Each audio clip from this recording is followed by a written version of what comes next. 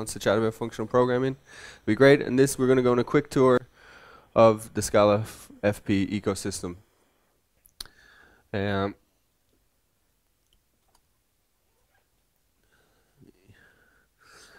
So I work for a company called iOFFICE. We've been using Scala in production for about 6 years. We have a large Java monolith that we've converted to about 80% Scala. Then we have about 30 microservices that are all in Scala except for one that's in Node. We mostly have been using Scala as a better Java, and then in our microservices we are using Play Framework.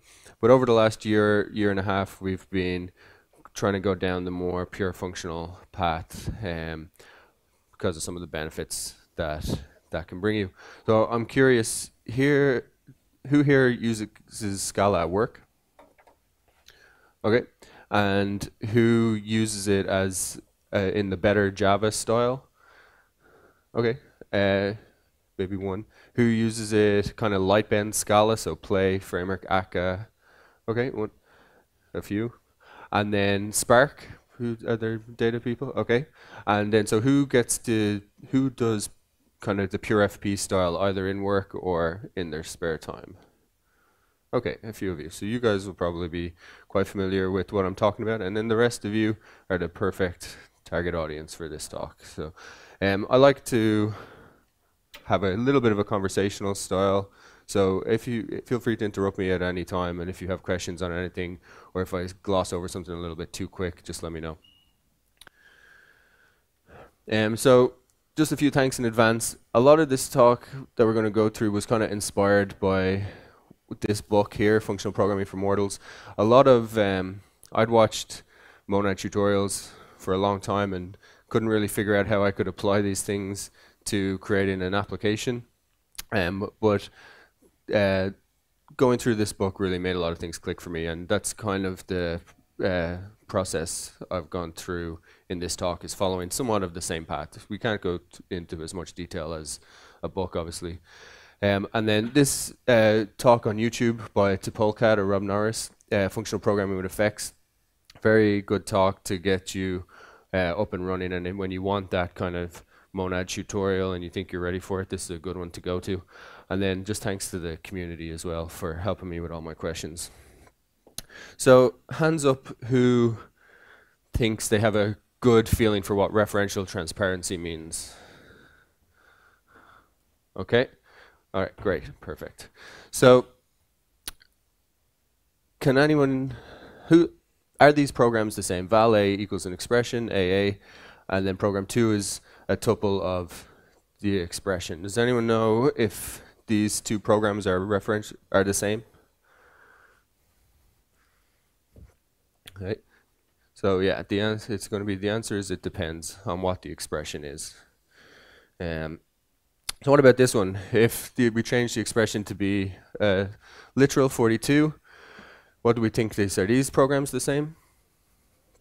Okay, correct. Print line high, tuple of AA, and then print line. Are these programs the same? No? Okay, so these, so that would maybe hint that print line is not referentially transparent. This one, iterator.next, iterator.next, iterator.next, the same? Okay, great. Everyone getting a feel for referential transparency, what it means? I mean, you can replace the reference to the value with the value itself without changing the meaning of the program. What about this one? Array 1, 2, 3. Do we think these two programs are the same? So these ones are, but the answer I'm going to say is that it depends, and it depends on what the values inside the array are.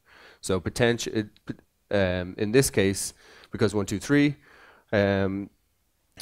are non-side affecting, then these two programs are the same. But if was iterator.next, iterator.next, iterator.next, then they wouldn't be.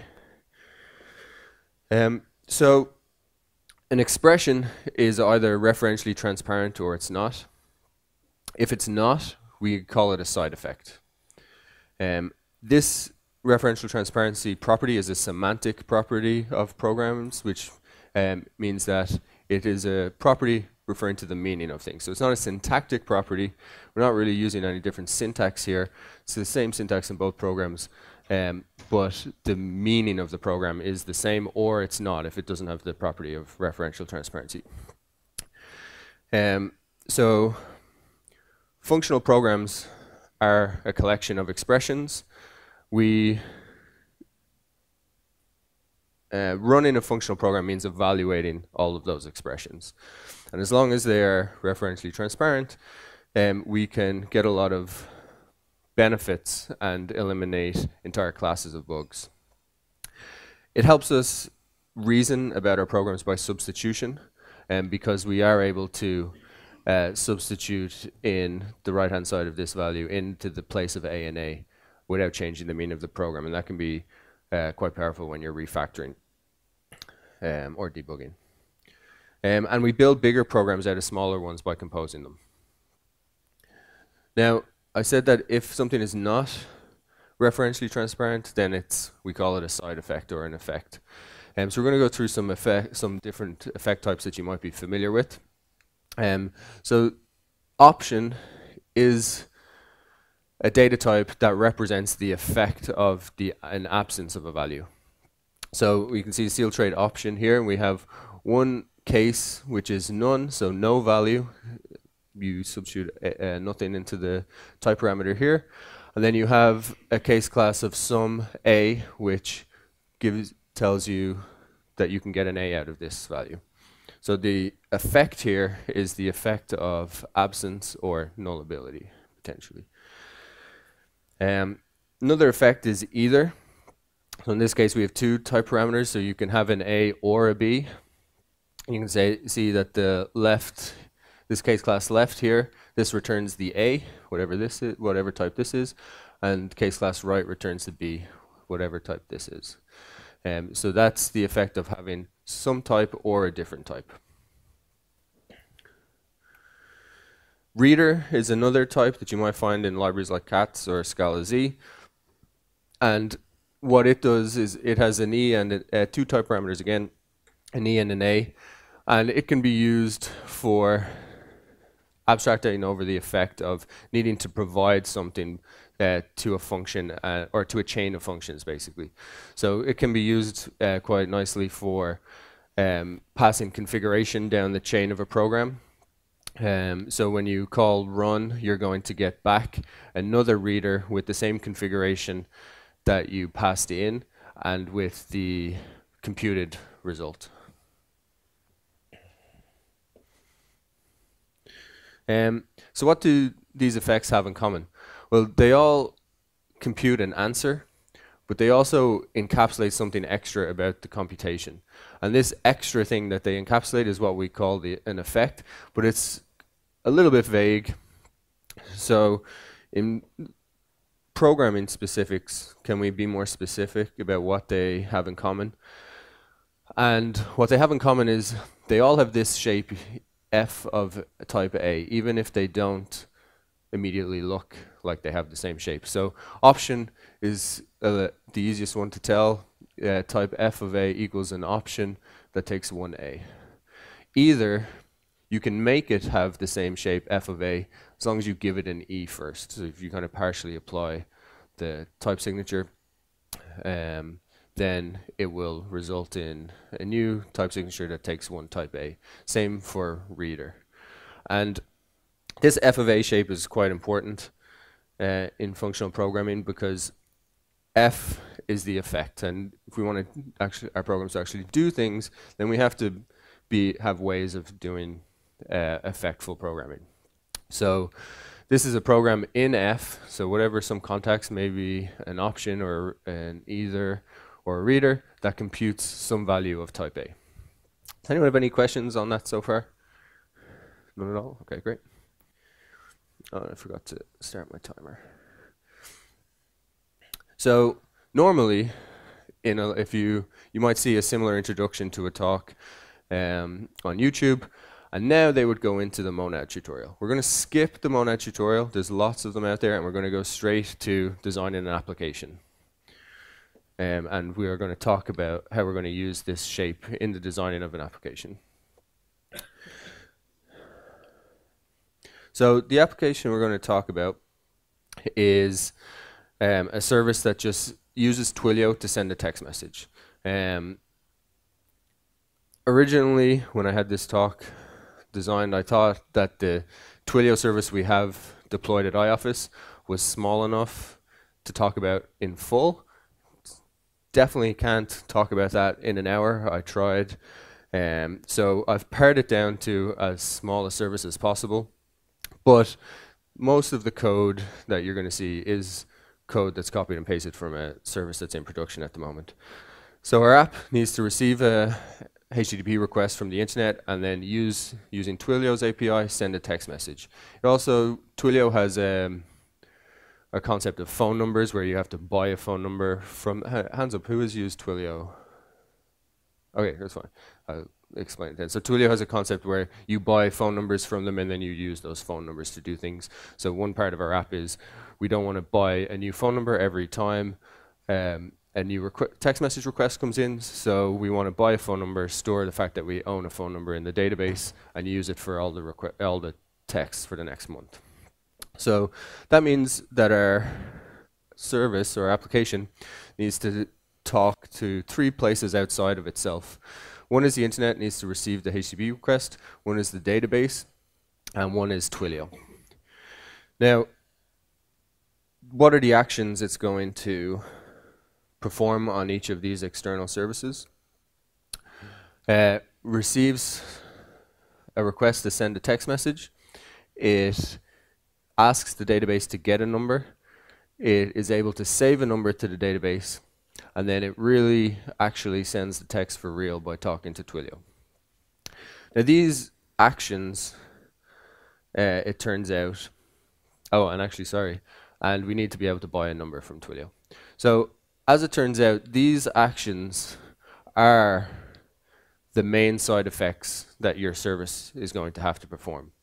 So by laying things out like this, even though it's quite simple, each of these arrows is a side effect, and we can turn it into a method on an interface, and I'm going to show you how to do that. Real quickly, before I show you the code, I'm just going to introduce Scala Z. Hands up who's familiar with Scala Z? Who's familiar with cats? Okay, so 2 libraries that largely overlap in functionality. Scala Z will provide some data structures like non-empty list that behave in a nice functional way. They don't have dangerous methods on that control exceptions, and also it's going to give you a set of foundational type classes like functor, but the important one that we're going to use is going to be monad, and we will use that when we get to the business logic of our application. If I talk about Scala Z, you can probably assume that cats can do it as well. Okay, so in the book FP for Mortals, what they talk about is after you've identified what your side effects to the outside world are going to be, is you want to create your algebras. And it turns out that algebras, at least as described in the book, are kind of just like interfaces. So for each of the external services, the database and Twilio, I'm going to define a trait that's going to define methods on it that perform those side effecting actions. So the 2 that we need, so this is going to be the trait that talks to our database. So the database is just going to have a phone numbers table on it, and from the database I need to be able to get any available phone number, and I need to be able to save a new phone number. What's important about this trait is this shape that we talked about earlier. So I'm saying that within this trait, there's going to be some type F that we don't really know about yet. We don't need to know about it. All we need to know about it is that it can take another type. So there's one type hole that we can fill in. And what we do is that the return of all of the methods in this trait are just going to be an F of the thing that we actually need. Is there any questions so far about what I'm doing here? Any questions on syntax that I'm using? We're all familiar? Okay, good. Yeah, I'll talk about the imports in a moment. The second interface is going to be for talking to Twilio. The main method here is going to be send SMS. This takes a Twilio number, whatever that is, and a Twilio SMS, and it returns an F of a unit. And that's because we're going to assume that if this method returns without an error, the message was sent. So we don't actually need to know any information in response. We'll be able to encode the success and the error paths used in the type that we choose for F later on. We also have get new number down here, which returns an F of a Twilio number. And then I added these two kind of helper functions because they are related to Twilio. But you'll see later that they're not necessarily side effecting. It's just convenient to be able to do them in the context of F so that they can compose nicely with the other stuff that we're doing. So once I have my interfaces, I can go straight to my business logic.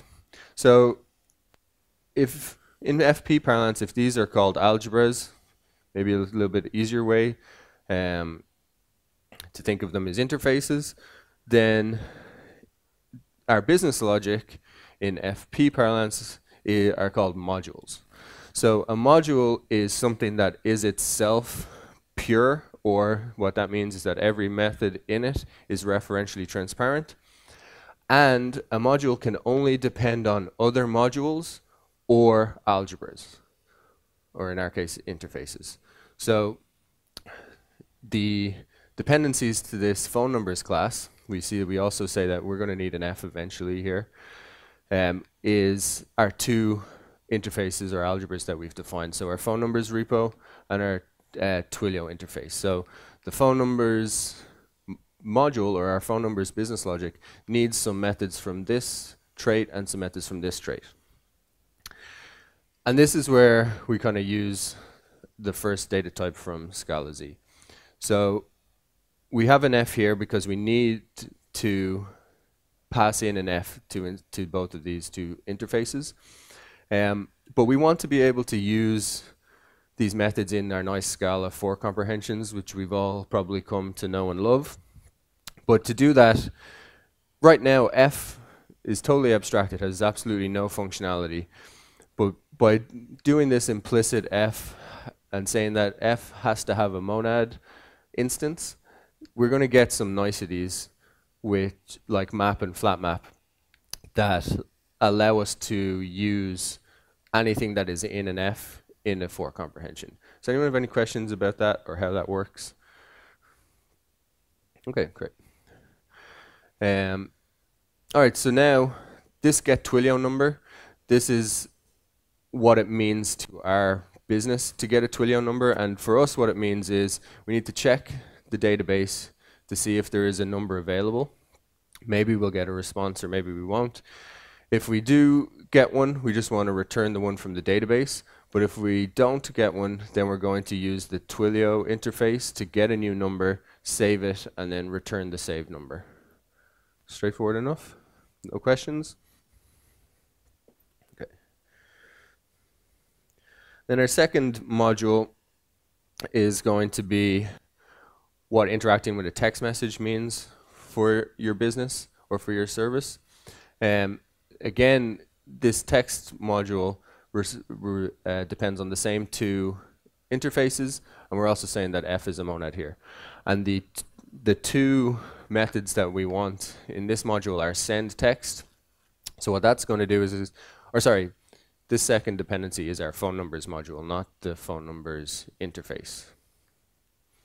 So the one we were just looking at on the previous screen. So we want to use this module to get a Twilio number. We don't care whether it gets it from the database or whether it gets it from Twilio. We're going to take in our text message. This is the text message that will be defined, kind of our data transfer object that gets accepted by our API. But for it to be valid for Twilio, we need to do a couple of things, which is validate the phone number, the to phone number, to make sure it's a real phone number.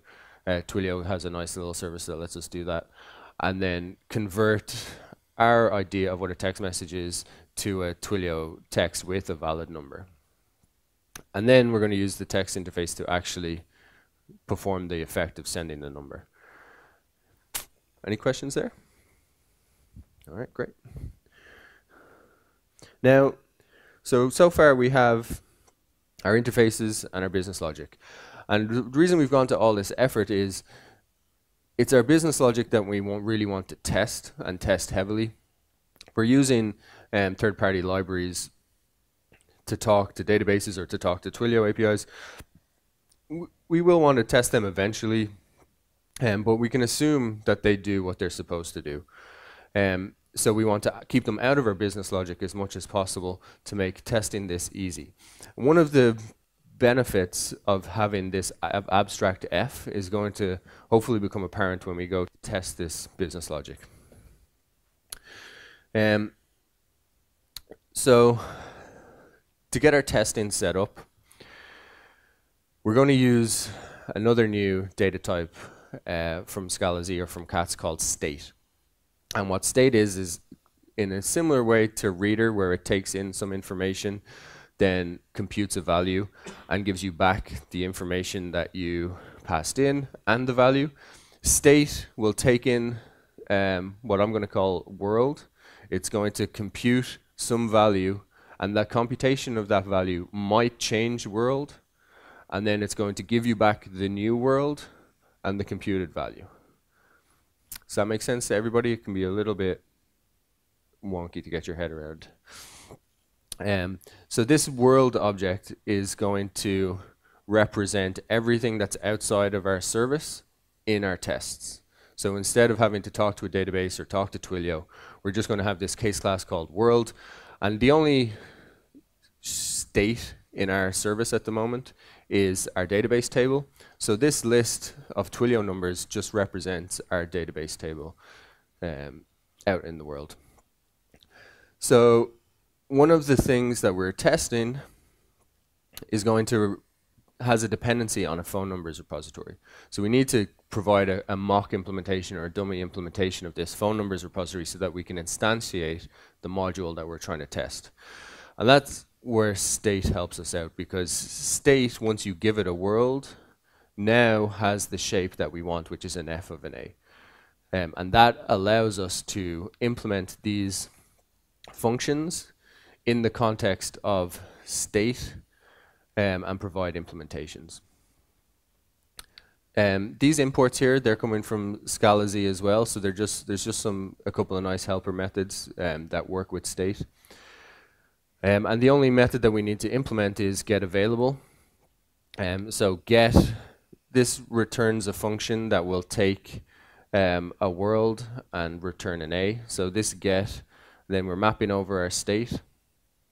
So we're passing in the world. We're going to see if there is a phone number in our list. And we're going to just check. Twilio number has a property on it called in use in case someone is already using it. And if they're not, it will return true. So if nobody's using the phone number, it's available to send a text message and return true. And then the other method that we have to implement is save. And save is just going to use a little private helper down here. It's going to get the world out of our state object, and then it's going to copy the world, put in our new phone number, and then put the new world object back into the state object and return it. Any questions on that? Okay, good.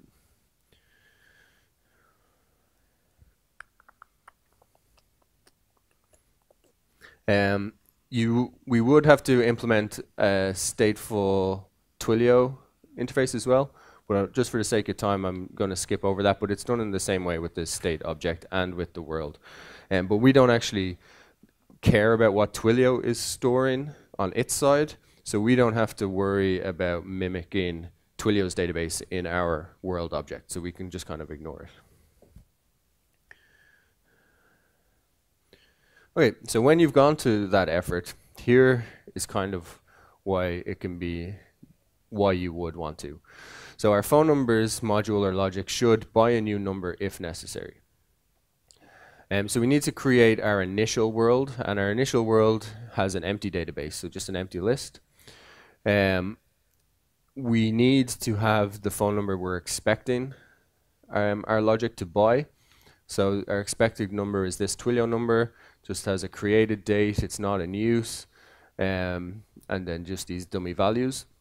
And then our expected world, so after we run our program, we expect the world to, instead of having an empty list, to have a list with one phone number in it. So now we have our phone numbers module. We're going to call getTwilio number on it, which is going to return a state object, which you still need to give it a world, but when you give it a world, it will return the new world plus the computed value. So, and this run method is on the state object. So I'm calling run on the state object, passing in the initial world. I get back a tuple with the new world and the phone number that was created. And then I can just simply check that the new world should be the expected world and the phone number should be the expected phone number. And this, being able to compare, being able to do initial world, expected world, and then comparing new world to the expected world, in my experience makes the tests much more easier to read. You can have much less exertions overall, and you can get quite detailed in how you define your world object, so you can test all the various scenarios that you need to. Any questions on testing before we move on? Yeah, go ahead.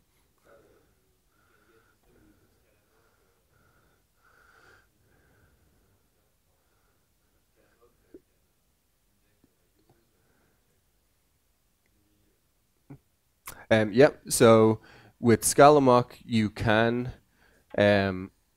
mock out your implementations in the same way, but by abstracting over the F, that's what lets you use state, the state data type, to control your world and do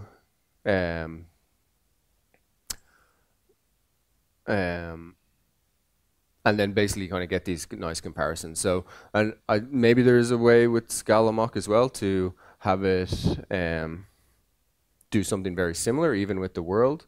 But you have to remember that we're kind of building up on the foundation that, and I should have said this earlier, we're going to make the assumption that we believe referential transparency is a good thing.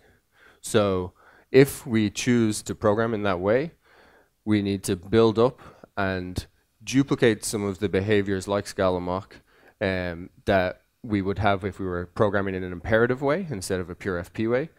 And so this is an example of two things really. One, how we can mimic that dependency mocking, and two, the niceties we get from abstracting over F and getting to use the state object. Thanks for your question. Okay, so I want to move on to a new library real quick. What's my time looking? Okay, so ZIO. This is what we're going to use to fill in our F. All right, hands up who has seen a talk either yesterday or today on ZIO so far, or on YouTube before this event. Okay, who's familiar with Cat's effect? Okay. All right, so for those of you who haven't, I'm going to go through this real quickly. If you saw a ZIO talk, you probably saw a description of using it for dependency injection with environment and using it as a bimonad with an error type. We are going to just skip all of that for sake of time and assume that we're just going to use it as maybe a traditional old effect monad, which means we're just going to use it in its what ZIO calls a task, which just takes one type parameter array. What ZIO is, zero dependence Scala library for asynchronous and concurrent process programming, and it gives you a concrete type in the shape of f of a that allows you to run side effecting code like talking to the internet talking to a database, or wrapping up arbitrary non-pure code in a pure way so that you can use it throughout the rest of your program safely. Real quick on how it does that. So this app here is imported from ZIO, and when you extend app, you're going to want to override the run method. And like we spoke about earlier, functional programs are referentially transparent expressions. So when you compose them together, then they haven't done anything yet until they're run at the end of the world. And how you run a program in the context of a ZIO at the end of the world is either by implementing this run method, which will return an IO of nothing and exit status. And down here is our program in IO. So when this method gets called, it actually doesn't do anything until you call attempt and then return it from the run method. There is another way. So that extending app is just a little helper feature kind of built into ZIO. If you want to do it more manually and see it more explicitly, so RTS, if put string line is our program that returns an IO, then our runtime system here has a method called unsafe run, which will take an IO and run it and do all of the things that it inside the program. So put string line won't do anything until you pass it into unsafe run. You get the unsafe run method by instantiating a runtime system, and you can get the default runtime system from the ZIO library itself. Does anyone have any questions there? And I know this is a very high level overview of what an effect library can do for you. The idea is I'm going to show you how it fits into your application, and then you can go and learn about all the other features later on once you see how you might use it in a real-world application. All right, so we're going to use this to provide the kind of the concrete or the real-world application implementations of our interfaces. So this is the Twilio one. I'm going to speed up a little bit, but please stop me if I'm going too fast. We need to implement our send SMS. The Twilio API is quite nice, but it's very much a Java first builder pattern API. And just for ease of use, we're going to assume that any of this could throw an exception. And if we wrap it in a try, so we're going to use the normal Scala try to catch any exceptions in here, then ZIO, which gives us this task object, gives us a nice method called from try. So this will turn a normal Scala try into a succeeding or a failing ZIO object. ZIO uses task as a way to describe a ZIO that takes one type parameter. It will use other type aliases for describing other types of ZIO, which might take two type parameters, one being the error, one being the value, or three type parameters, one being the environment that's needed for the ZIO to run, then the second one being the error, and the third one being the value that's completed. Task skips the error and the environment and just has one type parameter, which is the value. Yep.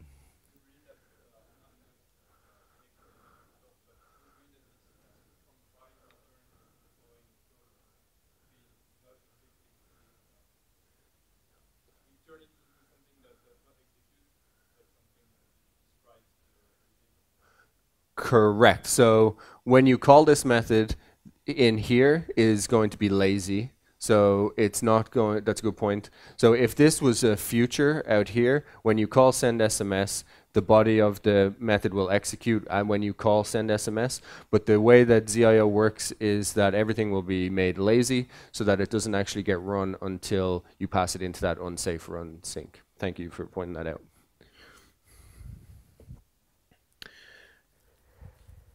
And then we have the other two methods that we need to implement. One of them does talk to the Scala API or to the Twilio API, that's validate number. And we have another helper object that helps us do the Twilio lookup that I haven't shown you, but this returns a task as well, which lets me use it in a for comprehension, and then once I know that this number is valid, I can turn it into a validated phone number object and return that. Up here though, to Twilio text message, this is just kind of a helper function, and this implementation is actually pure and referentially transparent, but we're going to use this in places where everything around it is a task. So sometimes it can be nice to just have it already wrapped in a task, and to do that you get io.point, and this could be task.point as well. So point just lifts whatever pure value you want into the context of an IO in the same way that future.successful lifts whatever value you want into the context of a future. Okay, so the next interface that we have to implement needs to talk to a database, and the most common library in the pure FP ecosystem for doing that is Doobie. And what's important to remember is that our goal is to do our database things and get our result back, but get our result back in the context of our task or the context of our IO monad. And Doobie gives us a nice way to do that. So Doobie gives us a DSL for writing normal SQL, and this returns what Doobie calls a connection IO. And if you combine a connection IO with a transactor, you can turn it into your own IO type. So in this case, the docs have created a transactor of type IO, and this IO doesn't come from ZIO, it comes from cat's effect. But because this is abstract, we can fill this in with our own effect type as long as it meets some certain criteria, which we'll talk about. So this is what's going to, and then when you run it again, you see this unsafe run sync. So after you call transact, still nothing has happened, nothing has talked to the database until you call unsafe run sync. And in our case, unsafe run sync needs a runtime system, and so cat's effect needs a runtime system as well, but they pass it in slightly differently. So here's our implementation. We're going to start off with just a helper object that contains all of our SQL that we're going to need. So we need to insert a Twilio phone number. We need to find by a Twilio phone number, and we need to get any single number that's not in use, and that basically means where the in-use column is set to false. So this helper object is going to help us implement our trait, which looks like this. So now we're saying that we're going to extend our phone numbers repository, but now we know what type of F we want, so we're hard coding in task here. We're importing the other object that I just said, which gives us access to get any single not in use. And at this point, it's a connection IO, and it's not going to turn into a task until I call it transact and pass in a transactor. And I'm going to show you later on how we're going to create that transactor.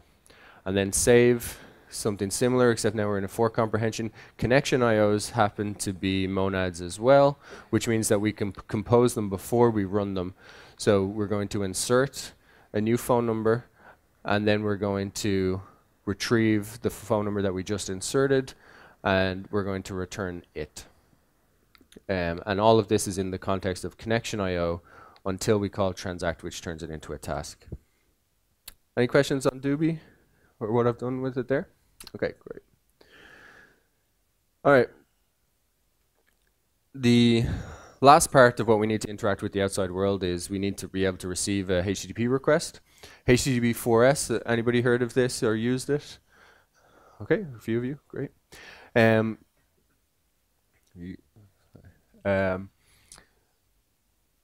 Http4s again gives you a way to create your HTTP server or client, but it has abstracted over the effect type, so you can substitute in cat's effect or with a little conversion ZIO effect. So it lets you create your server in the context of any F, and then at the last minute when you want to run your server, you say, okay, well, now the F has to be cat's effect or a ZIO task. And this is kind of its DSL, so it's quite similar to maybe a lot of other HTTP DSLs you've seen. uses pattern matching to define a route. This is the path, this is the method, and then you return a response. Once you have your routes, once you define your routes, you have what's called a service in Http4s language, and you are going to bind your service to the server. And that's what we're going to talk about here. So this is our HTTP service, and a little helper method to return the service. And this is where we start saying that our F is an effect so that it is compatible with Http4s. So whereas in my modules I said F is a monad, which is less powerful than an effect, I'm now saying that it has to be any F as long as it's an effect. And that's what makes your F compatible with Http4s. I have 2 endpoints, and I'm running out of time, so I'm going to go pretty quickly. One which is for sending a text, so we're going to decode some JSON. Http4s has a real nice interface with Circe, which gives you a decoder or encoder for any case class. So once you create a case class, there's no boilerplate for creating the codec. And then once I have a text message request, I can just use my text module to send the text, and hopefully we're going to get to error handling in a sec. Any questions on Http4s? Okay.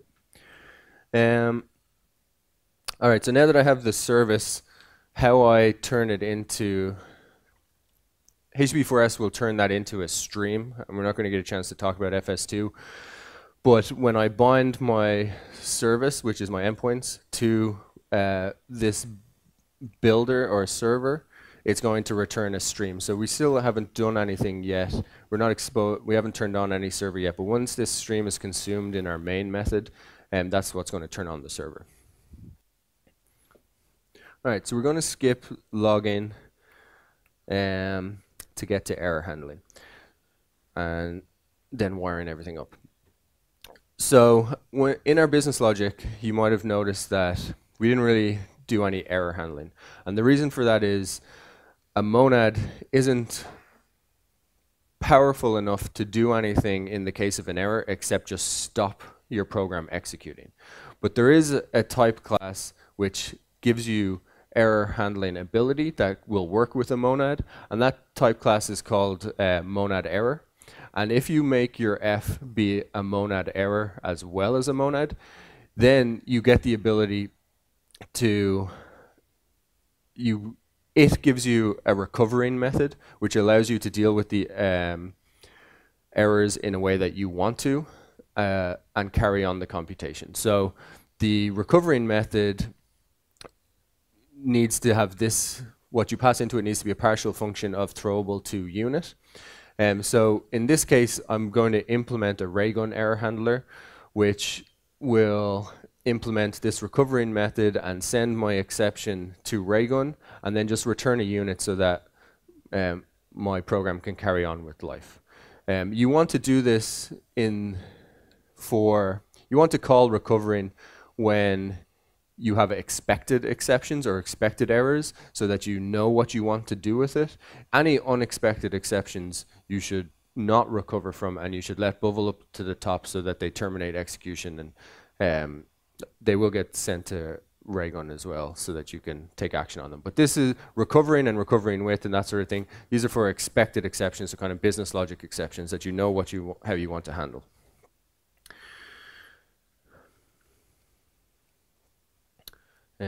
Okay, so let me skip to wiring up the app so you all see how it all works. So to put all of these things together and actually get your app to run, you're going to need a main method. And in this case, instead of extending the app helper object from ZIO, we're going to extend stream app, but for the simple reason that our HTTP server returns a stream instead of a ZIO. But our stream knows how to consume ZIOs, so we can pass ZIOs into our stream and expect it to work as it normally would. And by extending this stream app, we get this override, we get this stream method that we have to implement, which is similar to the method that I showed you in the ZIO documentation, the run method that consumes a ZIO, except this one just consumes a stream. So now we have to provide all the dependencies for app. You can do this with dependency injection frameworks, so you don't have to do this manually for a large app. But for small to medium-sized apps, I find it not super burdensome. If you have questions about login and configuration, talk to me afterwards, because we didn't get a chance to talk about those. But here is where I'm constructing the concrete implementations of all my dependencies. So all of my interfaces, I'm going to talk to my Twilio implementation. It takes some configuration, which is the Twilio API key and password, and that's going to return an instance of my Twilio implementation. Here I'm getting an instance of my Doobie implementation for my phone numbers. And once I have these two things, I can construct my business logic objects, which by passing in their dependencies. And finally, it's at this point where I say phone numbers is going to operate in the context of task. And it's at this point where I say text is going to operate in the context of task. So before this, phone numbers and text have had no idea of whether we were going to use future or cat's effect or ZIO. And once the text is the only dependency that my HTTP server has, so I can now call text HTTP server.http stream and pass in my text business logic, and this will return a stream, and this stream will get consumed by stream app and spin up your server. I'm sorry that I'm running out of time, but I find that this is quite a nice way to organize your application. You get the testing benefits, you get clear separation of concerns between your interfaces and your business logic, and you also get all the power of being able to decorate your F with all the various type classes like monad and monad error. In the cases of logging, you can decorate it with a logger type class, which gives you some logging functionality. And when it all combines, you get a really nice, I think, also easy to read, easy to communicate with others, safe, pure application. And thank you for listening. Is there any questions, if we have time? Yep.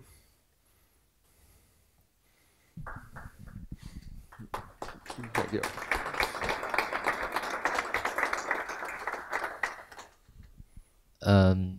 Thank you for the talk. I have a question. What if two questions. First, what if I want different effects in phone number repo and Twilio interface? And the second one is, what is your opinion about the ZIO and the cat's effect? Okay. So you can use different effect types, and ZIO provides some really nice helper objects for converting between effect types. So one thing we didn't get a chance to talk about was that Http4s, it only knows about cat's effects things. It doesn't know anything about ZIO, and yet you can use it with ZIO because of the nice helper methods that ZIO provides to turn at the last minute implicitly a ZIO into a cat's effect. In your application, in your main method, when you get down to whether you have a main method or a run method from ZIO or a stream method from FS streams, you need to commit to one single effect type at this point. But before this point, you can use many different effect types as long as you have a way to turn them into the one you want to use in your when you get to the end of the world, basically. Does that make sense? So for example, in the constructor of phone numbers, I need to pass the function that can convert the type from repo to the type to. No, good question again. So when you import the helper objects from ZIO, you get implicit conversions from ZIO to cat's effects and vice versa. So you won't have to pass anything explicitly as long as you have your imports correct. But if you have come up with an arbitrary effect type that you want to slip in the middle there, you're going to have to come up with those converters yourself. But you can make them so that you're not explicitly passing them, that they're doing the conversions implicitly. And then on your second question, I don't really have any strong opinions about Cat's effect versus ZIO. I like where ZIO and the ecosystem is going, but I think competition is healthy, and I just happen to have learned all of this from a book that uses Scala Z. I could have easily learned it from a book that used cats and have gone down the cat's path. So all the ideas are interchangeable, in my opinion. Thank you. Yep. Thank you for the talk. My question is, did you use the type level stack at the first place in your company, or did you move progressively from maybe a light band stack or before? Yep. So we have a J2EE monolith which we converted to Scala. So we've used Scala is a better Java, and then in our microservices we use Play, and we do have one service that kind of has a small little akka cluster, but we're trying to get rid of that. So we have used the lightband stack, and now we're kind of seeing how the type level stack can help us. So we've used it in all different iterations, but definitely we have most experience in the lightband style. But we're now trying to pull my team basically in the FP direction. It can just be hard to find the time to do the training and all of that sort of thing. So there are trade-offs. Yeah, that's the case we experience in our company. We were using the lightband stack, using Play framework and Lagom. And now we switch it to the type level stack. We're using Http4s and Doobie and Cat's effect and everything. I think it's definitely worth the switch. In some ways, I was lucky at work because my boss was like, I see the benefits and you can go down this path and we can commit to this, but it's up to you to train the rest of the team and bring them along. I think that to go that way, for your company to take that direction and go for that switch, you have to invest in the training. Yes. You can't, I don't think you can expect people to go home at night and study, because some of these concepts are hard to pick up initially, and they can take a few hours of just banging your head against the wall. People have families and stuff. You might get maybe 10% of programmers who are willing to do that, who are willing to spend their free time learning these things, and that's brilliant when you have them. But your teams are probably filled with people who have responsibilities and can't do that, so that means you have to invest work time into training them. And I think it's worth it, but you have to convince the higher-ups to do that. Thank you very much. No problem. We're probably out of time, are we? Or do we have time for another question? All right, thanks guys for coming. Thanks for listening.